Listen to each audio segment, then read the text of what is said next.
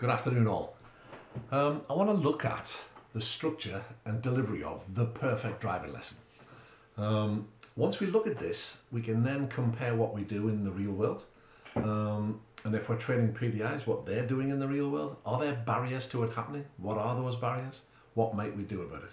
So we should always be striving to work towards this perfect driving lesson. But of course, life being what it is, it won't always work. So the structure looks pretty much like this. At the end of the previous lesson, the ADI stroke PDI and the learner will have put together some provisional plans based on the feedback loop between the two of you about the previous performance. Okay, so we've learned this today. What's our next logical step? So we put together a provisional plan. So the beginning of the perfect lesson would be, okay, so last time we had a provisional plan which was XYZ. Is that still the plan? This allows them time to change their mind and put new plans together. But let's assume that it is okay. We've looked at the plans, we've got them to set some goals for today. Those goals are smart, they're specific, they're measurable, attainable, realistic and time framed. We can do it in the area that we're in the time we've got from the level we're starting from. If not, then we have input from the ADI or PDI to rethink those goals. So we've got some goals that are smart. We put together plans and practice areas that are going to help us to achieve that, to experience the thing that we're working on in small, easily manageable steps to the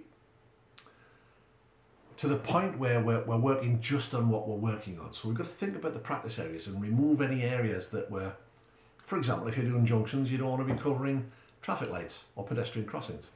So we experience a short burst of activity. We then reflect between us as to how that's gone and what the next steps might be.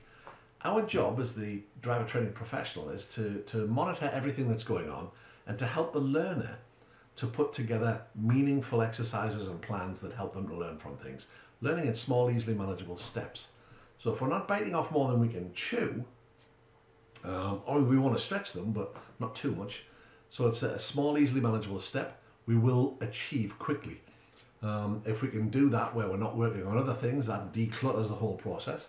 So at the end of this short segment, we would then ask the question, then what's next? Because the next burst of activity will never be the same as the previous burst of activity. Otherwise, that's not a very good lesson. Because you're just doing what you've already done. That will get you what you've already got.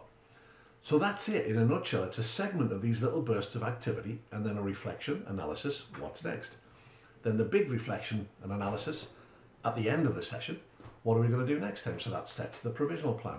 Now that might seem simplistic, but that truly is all it is. That's how human beings learn, using the experiential learning cycle.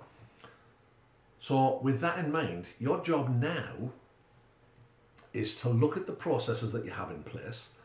For example, how much of the time during a lesson are you having to deal with things that are not part of today's subject?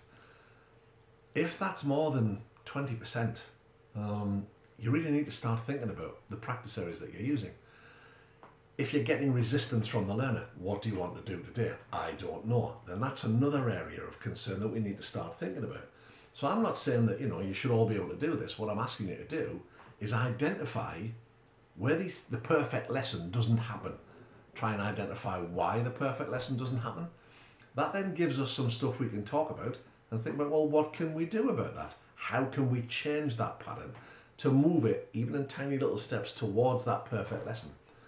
Now, with some people, they're conditioned in such a way that you're always going to struggle to get this to happen because they're distrustful of people because of the life experiences they've had, etc., etc. They may have had some bad experiences with other instructors.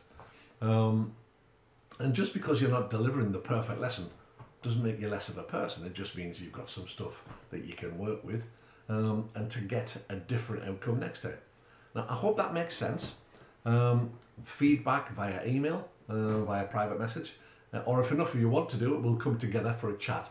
But I'm really conscious that I'm not getting the engagement from everybody that I'd really love. And I appreciate that that's because we've got very busy diaries and busy lives and demand is outstripping supply, which is great for you. But let's try this approach, see how you like it, see how it works, and see if we can get more engagement for everybody and identify some new goals for ourselves as a result of the conversation that we have.